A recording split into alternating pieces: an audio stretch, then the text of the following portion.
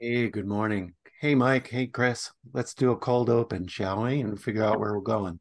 This is what Andy does now. He just hits record and go, so we're going. I don't feel like doing an intro No. or anything. The cold open is like it It's does I require a got bit you. of editing. Okay. Sorry, Chris. Sorry. It works for Hello, and Saturday Night welcome to Live. another edition of the Agile Uprising podcast. Drum roll, please. This is a panel show.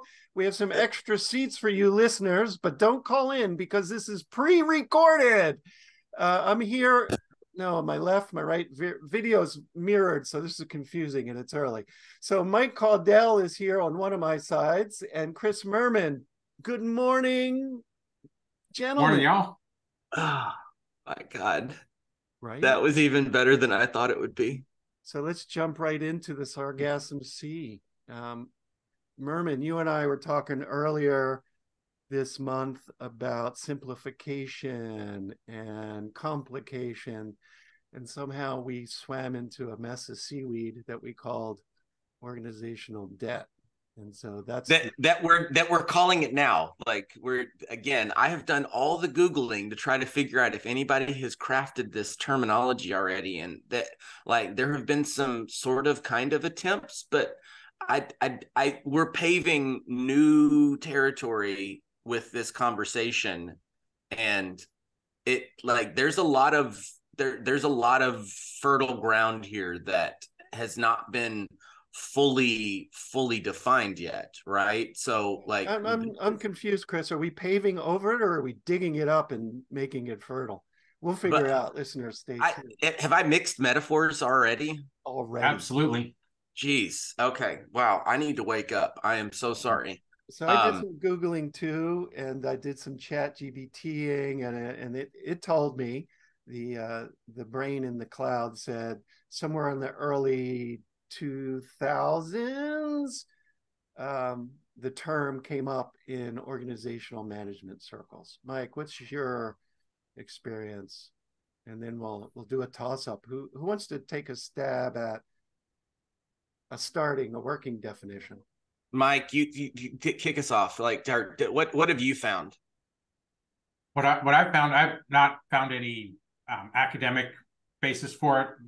My perspective is all experiential, and the term organizational debt came up in some work I was doing earlier this year as decisions and processes and roles that persist beyond their usefulness, largely because of reluctance to get rid of them.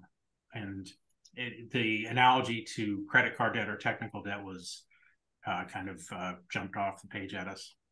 And then Yeah. I got thinking about it, and we'll get into that later. But yeah, Yeah, Decision. no, I'm with you. The oldest article I could find was in Forbes in 2015, written by Steve Blank. Mm. Organizational debt is like technical debt, but worse. Like that's the main lens that people view organizational debt is basically like the human version of tech debt, which is not a terrible definition.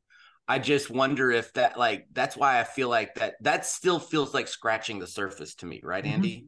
Yeah. So I read Steve Blank's article too, and he was looking at it in the context of startups and venture capitalists and Exactly. scale ups.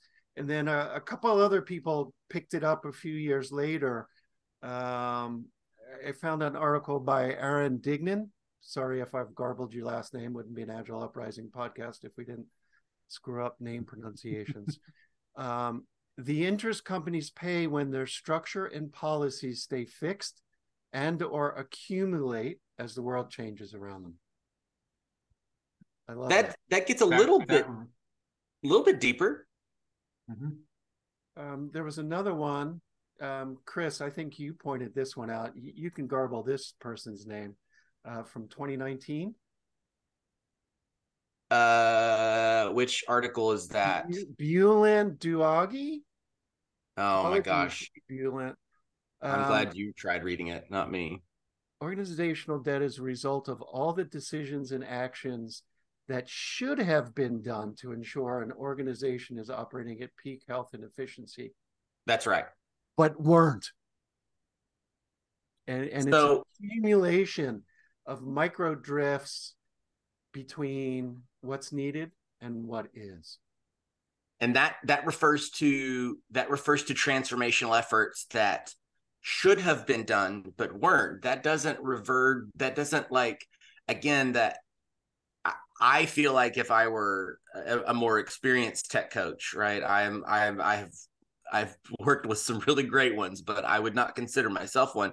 That doesn't scratch the surface of what we consider technical debt is. Technical debt is the residue, right, inside a code base of too much code being written and it needs to be cleaned up a bit. Mike, go ahead. So connecting both of those ideas, what's occurring to me is the accumulation of organizational microdrifts. Those microdrifts can come from a number of places. So when new process change, things like that happen, there's some pruning and realigning or changing or moving process and people and roles that needs to happen that doesn't. And then also just there's as an organization develops and matures and grows in its capability, you need sometimes less of what you had, and sometimes you need more or different. So I want to circle back in a minute to that, Mike, about where it comes from and what we do with it. But Chris, you raised the topic, and Mike, you said earlier, financial debt, credit card debt, or one of you said that, in technical debt. So was it Ward Cunningham, 1982, he coined technical debt, and he said, used properly, it's good. It helps with growth and expansion and rapid experimentation. And so short-term debt is useful. Does that apply in the world of organization and transformation? Can it be useful in the short term, but dangerous if it's not addressed in the long term? So, all right, let's tease this out, right? So what we're talking, you're saying if we get in a regular practice of identifying, right? So you could say retrospectives is a good use of short-term organizational debt at a smaller scale because we just did it, right? 2 weeks ago, we just experienced these things that we're feeling. We can do something about it. I agree that that is a good practice. I still feel like if that happens organization wide, there's not the I worry that that's not enough, that what industry wide I've seen, Mike. So like the experience that you've seen, Mike, that's not seemingly cutting it in practice alone, right? My lived experience has been that technical debt and organizational debt share a characteristic in that it's, like many people misuse financial or credit card debt. Unhealthy organizations misuse technical debt and organizational debt. As Ward Cunningham originally defined and imagined this was intentional, deliberate, short-term, taking a short-term pain to learn or get to something, some different outcome, but then going back and cleaning that up in a reasonable time and not losing sight of it. My lived experience has been that many organizations accumulate it without being that deliberate, and then it builds up and starts to collapse under its own weight. Yeah, it's like financial credit card debt, right? Yeah. Eventually, the weight expands exponentially. Compound interest is not our friend in either of these debt cycles. Let's go back to something you touched on, Mike, where it comes from. You talked about decision making, policies, role definitions. Excuse me. What are some other sources of not tech debt or financial debt, but what we're talking about, organizational debt, these micro drifts? Could be my experiences have been it can be regulatory things, and I've worked in a couple banks. You have audit function, and due to regulations, there's practices that get instilled, and then there's hesitancy to update those practices as new understandings of what might be a valid audit function or a valid compliance function occur, as one example. Another kind of lived experience has been that one organization I was part of, as we became more capable, we were reluctant to let go of processes. They were like our whoopee, because we didn't want to let go of them because we felt comfortable with them. Andy, Chris, what's your experience? Yeah, well, no, I was going to toss it to Andy, because Andy, we see that, like this idea of a pet, like a pet process, a pet practice, a pet, hey, I just got certified in X framework, X scaling framework that I think is really going to be the next thing. I'm not calling any frameworks out, because again, this conversation is not about blaming frameworks. Like, these are organizational decisions that are made by leadership. And then they think, all right, I'm good. Let's do this. I'm good. And we're going to either stick with it, or it's like we get dogmatic about that, but we get very flexible about all the other little things that need to be done in order to make that decision successful. I personally think that organizational debt is it's a lack of attention, right? Just like technical debt is a lack of attention to the fact that we have written a junk ton of code and we haven't cleaned anything up. And we think, well, but our coding practices are going to be such that we don't really write ourselves into huge tech debt holes, because we have good practices to begin with. We have code reviews, we have this, we have that, we have the UAT process, we have the whatever, right? We have production fixes if we need to, if there's it, like, it almost is like we haven't had enough production issues in the organizational debt area to force us to kind of address it, except when layoffs occur or whatever and stuff, right, Andy? Or attrition, right? And so I'm making a note, what are the indicators? But before we get there, so it comes from these micro drifts, doing the easy thing now instead of the right thing, which when you're writing code sometimes gets you to find out if your hypothesis is correct.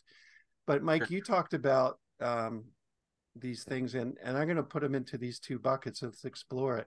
Chris, you and I were talking in prep: obsolescence and accumulation. Micro drifts of obsolescence. So go back to a highly regulated industry, Mike. Do we ever take out the policies? So accumulation of policies in itself is not bad, provided they're relevant. But if they're obsolete, what happens? They just stick around. It's a combination, a deadly combination of obsolescence and accumulation, and kind of reaching back to the conversation that y'all had a couple of weeks ago on simplification. As policies, practices, roles accumulate, there comes the opportunity for simplification as well.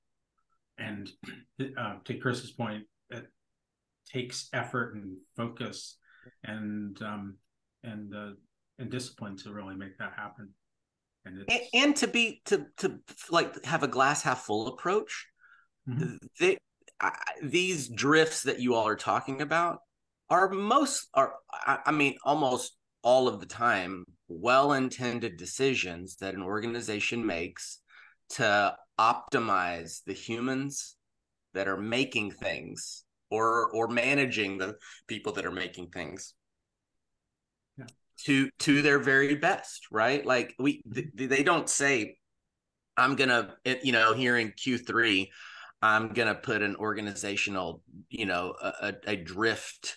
Like, I'm going to make a decision that's going to drift us off course. Like, we don't think in that terms. Like I don't think that either of you are suggesting that. I just want to be very clear. Like, leadership is doing their damn best. You know what I Yes. mean? Like it's fun on LinkedIn to make fun of leadership and management memes and jokes and videos and stuff, but like we're all doing our best, but yet you can't make decisions over time without it accumulating a little bit. It stacks up, and eventually like you need to kind of clean it up a bit, right?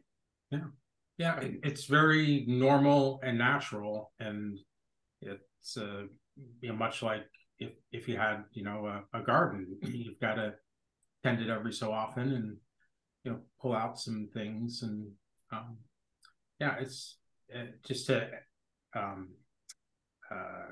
acknowledge what you were just saying, Chris. Being a leader in an organization is hard work. It's hard. So, there are so many impacts. And I'm wondering why it's not addressed more readily, right? So we've talked about decisions, roles, structures, processes, the human impact, both in culture, attracting, retaining talent. So the consequences of not addressing technical debt become obvious. You can measure it. You see things slow down, flexibility, and eventually it comes to a halt. Why does it matter to leadership? What are some of the implications of leaving it underdressed? If I could add an observation to the end of that statement, Andy, the impacts and the evidence become evident over time, but when you're in it every day, it's harder to see and recognize the impacts, and then to prioritize addressing accumulation of microdrifts versus whatever initiative or mini crisis is taking those leaders' focus at that moment. So that's my lived experience has been it slowly accumulates, and it's not easy to recognize. One of the most powerful ways of recognizing it is giving it a name. Is it talked about in your lived experience, Mike? No, absolutely not. Absolutely. So you talk about recognizing it and seeing it. I feel we're still in this weird territory. I mean, tech debt's been around for how many decades, and you still have, I mean, it's almost like climate change. Some people just don't acknowledge that it exists. And you say, well, that's a real thing. Yes, I'm saying it's a real thing, but we don't struggle with that in our organization, right? That's what you hear a lot of leaders say, is that's not a huge issue for us. Well, it's not an issue for you right now because you don't have a production issue lighting your hair on fire. So of course you don't feel any pain right now, but that doesn't mean that it's not there. I feel like I feel like we are, just by trying to talk about it, we are speaking about something that's almost in the ether, that's almost intangible. That finding a way to make it tangible for people is just like tech debt. It's one of the hardest parts of the job. Once they see it, they can't unsee it, right? But it's very difficult to like shove the dog's nose in the face of it to say, you did this in the house, brother. Like this is something that's on your watch. Yeah. We got to do something about it, right? Yeah. Maybe. Yeah. No, it makes a lot of sense, and I offer the belief and hypothesis that one of the factors that makes it difficult for leaders and organizations as a whole to recognize it is because it's related to human beings, to people, and there's a very strong aversion to saying you're not doing the thing that we need to do at the moment until it's not hard because of layoffs or whatever, or there's layoffs, and then what was it, earlier last year, the quiet quitting syndrome showed up. Yeah, right. Yeah. Now you've got, if you believe the popular press, there's quiet firing happening. If you you want to go down that path. I mean, organizations are biting back this year. But that's been the last year and a half, I guess, to a degree, with the economy rebounding. We somehow, again, we're still feeling the reverberations of COVID. So, all right. So, Andy, we've got attrition. We've got this is also like trying to measure change fatigue. Like it's like the number of times that people say change fatigue is almost the measure of change fatigue. Like, or just the amount of times people say the word change in a meeting is almost and you're like, how is that a metric? Like, it kind of is. If you jump into every single meeting and people talk about being tired of all the change, that just means that you're asking people to do a bunch of things they don't want to do, right? So that there is a residue in that, right? That with every single departure of the organization, and the smaller your organization, the more you're going to feel every single departure, right? Every new vendor that comes in and out, like it can be with vendors, not even full-timers, right? People, definitely every new leader that comes in, there's going to be a residue, right? And if you change leadership often, you got a lot of residue on your hands. You know what I mean? Like what Andy, what else in your mind do you think of as indicators? Well, I'm just my mind drifted back to the analogy of tech debt and financial debt. So eventually, with tech debt, either the new feature factory grinds to a halt because you can't pile anything else on top of what you've got, and somebody says, "We got to greenfield it. We got to build it from scratch new." Financial debt, eventually, you go bankrupt. What happens eventually with org debt? And does it become so traumatic, just like greenfield or bankruptcy? What happens? Wow. I think we see, if organizations could measure, they can, if they would measure innovation, if they would measure better customer satisfaction, employee satisfaction, I think this organizational debt issue would be more visible. I can offer some other metrics that might point towards organizational debt. Decision latency. How long does it take to make a decision? Reach back to and shout out to Peter Merrill and the Xscale work. Doer decider distance. What's the distance between doers and deciders? And cousin to that is the doer decider ratio. How many doers to deciders do you have? If you have proportionately more deciders than doers, that might be an indication. If the distance between the doer and the decider is greater, that might be an indication. I feel like Jeff Foxworthy here. I love it. And I'm going back to tech debt. So for a while there was bug bounty, right? Find the bugs in the code base, you get a bounty, you have a backlog, you build it, right? But you could get flow metrics on the bugs. What if there was a backlog of organizational debt? What if it was safe, and there was a team empowered to make changes, and there was a debt backlog, and you measured flow metrics on it? Would you expose all the stuff you just talked about, Mike? Yeah, possibly. It's an interesting idea that I'd love to experiment with. You're calling out something that I would say that Agilists have called for years, of there being a leadership position that's devoted to like just hunting and finding those types of things. And because a lot of let's be real, right? We have to do a lot with not enough people, and it doesn't matter the size of your organization. It's just the scope of what's being asked of that group of individuals is just bigger when you have a lot more people. So if you're thinking like, oh, if I worked at a Fortune 50 company, I would have enough people in my organization where I could hunt this stuff down. No, you just have more scope, right? Like you just have more work to do, the more people you have.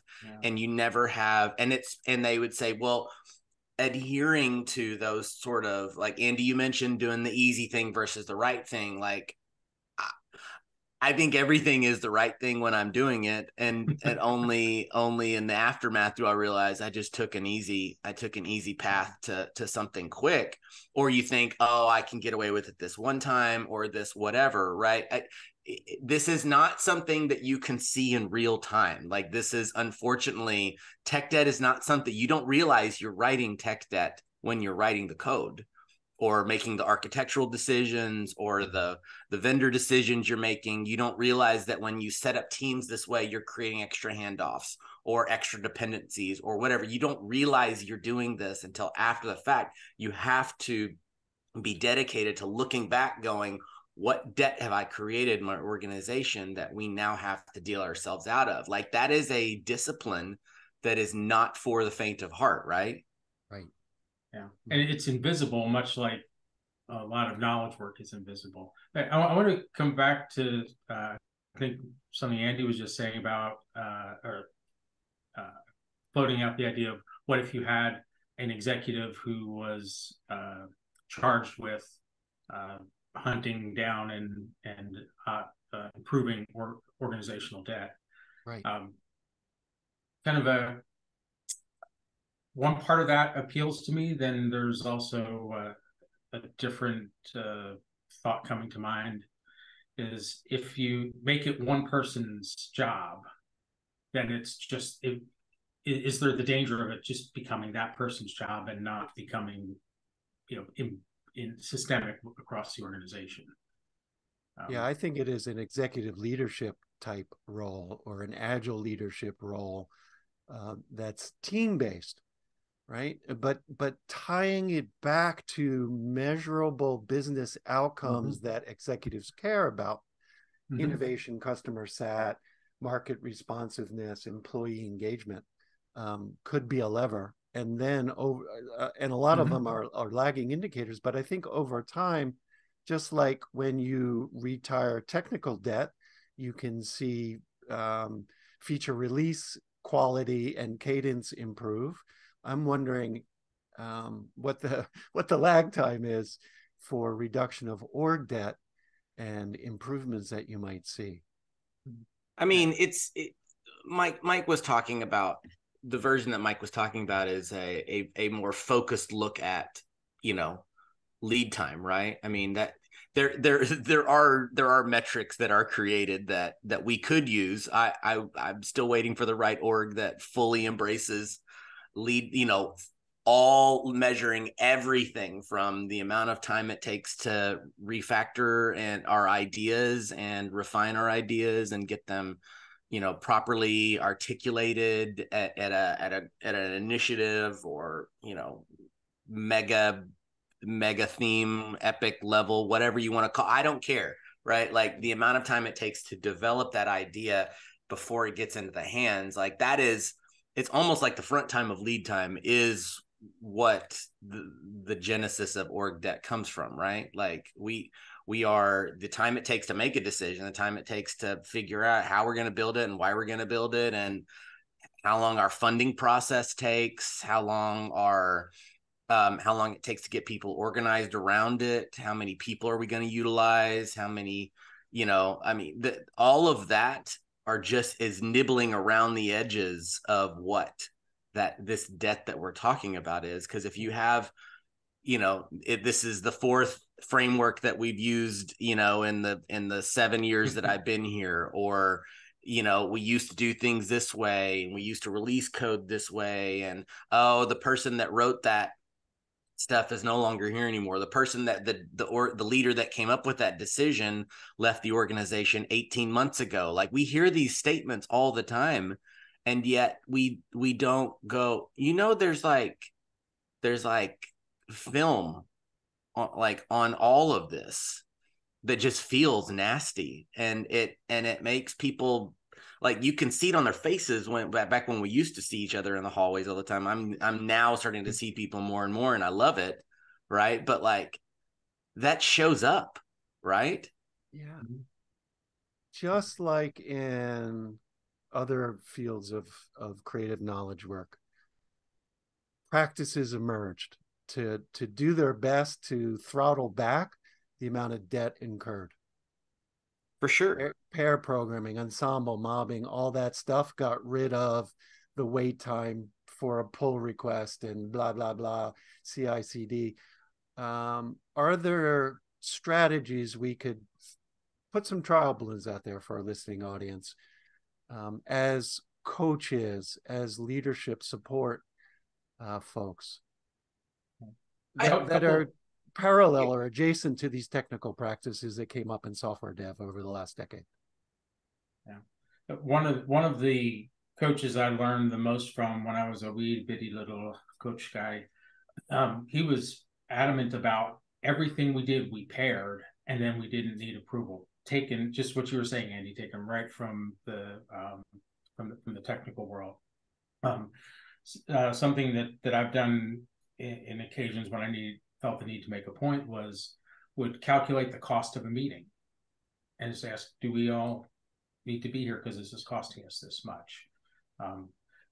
Look at in one specific case, I wished I could have done this more often, but did it once for a period of time, was calculated how long it took to make decisions, and then just made that visible back to the leadership team that I was working with.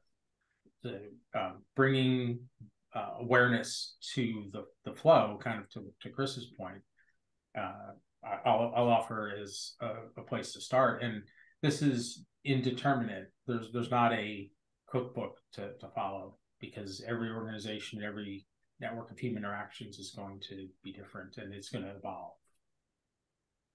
You know, Andy, you and I years ago talked about organizational silence, that white paper that you funneled my way, that we've both written and podcasted about in the past. That does seem to, in my mind, resonate with this topic of debt in the organization, because if you have an org that people don't feel empowered or able to speak up, then you're not going to, it's going to be almost impossible to make this is something that's hard to make tangible anyways. And if you add in the fact that I can't speak up or say anything, that adds to, it's almost like it adds to the debt. So if you could measure how much people speak up, right? Like that's a measure, right? If you could. Another thing is you talked about meetings, Mike. Like, when's the last time what if we had to end every meeting with, on a scale of 1 to 10, how productive was this meeting? Right. And if you're the manager that's organizing these meetings and people are like, man, this was a waste of my time. Like, that's feedback. Yeah. It's almost like, but again, that goes back to organizational silence. That, like, how is that going to be received? You know, if you said, like, when's the last time we did a lean coffee or a retro or anything, and then we did something with it? Like, when's the last time we actually put one of our retro items as like program wide, enterprise wide, organization wide, whatever? When's the last time we did that and then actually did the thing, as opposed to just talking for an hour and then hanging up? I'm wondering, so going back to silence and tying these together, micro changes, micro shifts that accumulate begin to feel like scar tissue. It was a paper cut and we went to the ER. There's overreaction to situations that are unlikely to happen again. Mike, you talked about meetings. Oh, Chris didn't find out, something blew up. Great. Now we have a meeting every week that Chris has to be there so that this never happens again. And we never inspect and adapt, right? And Chris is too afraid to speak up to say, this is wasting my time. That was a one-off paper cut. I didn't lose a finger, an arm, something like that. I don't know how we get out of that, other than feedback loops, some sort of consent in participatory governance, not consensus, which is, you know, who has the most staying power, but consent. Yeah, I have an objection or I have a concern. Let's address it. I just had a flashback to when I was leading project teams at the mobile digital studio I worked at years ago, I remember having everything, like the client was happy, like project was going well, app was in great condition, all things were fine. Well, something blew up at like on like a late Thursday or a Friday or something, and the client wasn't in office, or it was difficulty. There was like a delay in me communicating it to the client, and then client got really pissed and talked to my boss and everything about it. Well, then all of a sudden, every Friday, I had to send a status of what we did, and it was one of the most detailed, researched, long ass emails I've ever and I wrote it every single Friday. Was my boss wrong for asking me to do that? Not necessarily, but I basically every Friday it was like, you will not mess up this thing ever again. And I wasn't writing code. And yet something broke and something happened, and there was a slight delay in the communication. You know what? I never delayed in communicating anything again because I was shamed in writing those stupid Friday status emails that nobody read and was a waste of time. It was basically a giant CYA. Yeah. And I feel shame. That reminds me of a story, and I don't know where it came from. Listener, if this is one of yours, let me know. They were doing a similar weekly or monthly report, and they were sure nobody was reading it. So on Monday at the scrum, did you get my report? Yep. Did cover everything you needed? Yep. Okay. Any questions? Nope. So the following week, they sent the same exact report. Any questions? No. The following week, they started to introduce recipes of what they were planning to cook for dinner. The batch on Sunday. Any questions? Nope. And then the following Friday, they stopped sending it, something along those lines. We're coming up on our end of time. Gentlemen, is there anything else you'd like to add before we close out? Maybe a question, a line of attack, some fishing poles that we've dumped into the water that could pull up some gems. Go for it, Mike. So back to the point that Chris was on about something happens and then there's this reaction. Cadenced, regularly occurring meetings and activities are one of the prime sources of organizational debt. So a practical tip for our listening audience is, if you feel the urge to set something like that up, a process or a meeting, pause, or if you do, set it up don't set it up to recur till the end of the year. Set it up for a month. And then a practice that I've gotten into is about once a month, I go through and look at my calendar at recurring meetings and decide maybe I don't need to be in this anymore, or we don't need to have this anymore. And if you listen to the subtle cues from your participants, you'll see it'll become clear when those are no longer serving. Yeah. And at the end of the day, organizational debt comes down to human beings and human interactions, and giving some grace to your fellow human, understanding that they're coming from maybe a little different place, and just talk about it and try to inch by inch create a space where you can have those kind of discussions. And this is not big swipes. This is a game of inches. So incremental little bits will likely help. And, yeah, that's well said, Mike. Like my favorite is if someone says, "We've always done it this way," my first reaction is, "All right, fine, stop. We're not doing that anymore."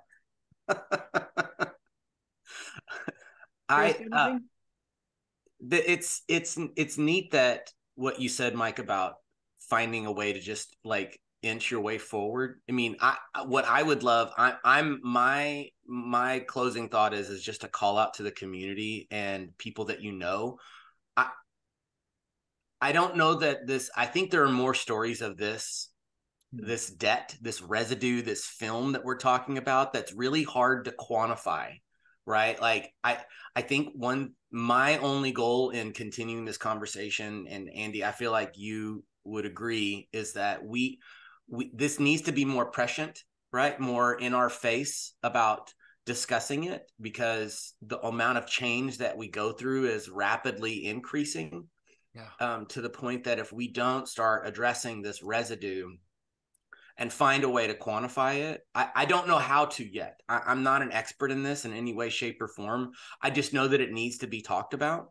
Um, there's got to be something to it. Like if we paired this thing with this thing, if we paired lead time with, or decision latency, or this with this, in a way, it would make it more relevant to a leader. Or maybe a story of, I showed these metrics or this survey or this to a leader, and that allowed them to see something that needed to be done. Like I think that's the stage that we're at right now, is that this needs to be fleshed out more, right? And so I'm asking for you all's help so that we can all become experts together, because this is something we all need to be an expert in, whether we like it or not. Like whatever becomes of our industry in the future, like this is gonna be part of it. You know what I mean? So seeing it and understanding it for what it is so crucial, right, Andy? Yeah. So that's a great place to close. Thank you, Mike Caddell and Chris Murman, for being on the panel. Listening audience, we have extra seats in our recording booth. If you'd like to join the conversation, meet us over on our Discord channel. We'll put the link in the show notes, where you can share your stories about the residue that you're swimming in. And maybe collectively we can come up with some ideas on how to reduce organizational debt. Finally, support from listeners just like you and you and you help us cover our podcast and hosting costs. See the show notes for ideas and details about how you can become a patron. At certain price points, Jay will send you a small envelope or a large box of swag. That's it. Until next time, the Agile Oddcast is signing out. My coffee pot is empty. All right, we'll hit pause, but we'll keep recording because the after conversation is always so fun. Yeah. That we've always done it that way. I get triggered so bad on that. Oh man, I could tell. Oh, make it visible, give it a name, see what happens. Yeah. I that's why these more like, so Mike, this started with just I was trying to feel around in the dark for, like, can we talk about simplification and simplicity? And we stumbled upon this org debt thing, and I still think we're not done feeling this out. I think we need, like, I think the next piece is like, I got to find an expert. I got to find someone that's managed to make this tangible for someone before, and figure out like what it is, so that we can put some meat on the bone of this conversation. I'm happy to keep, like, or maybe it's a different conversation with a different panel. I don't know. Man, we don't have to have an answer right now.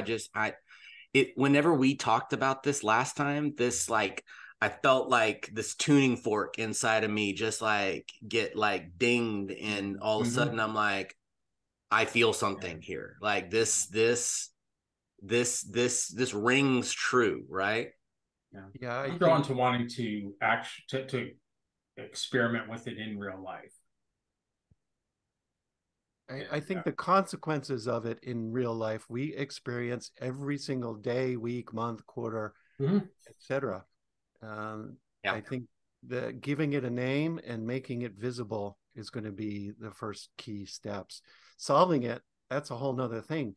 You need people with influence and tenure long enough to address decades of accumulated decisions, roles, etc. It impacts finance, HR, not just technology.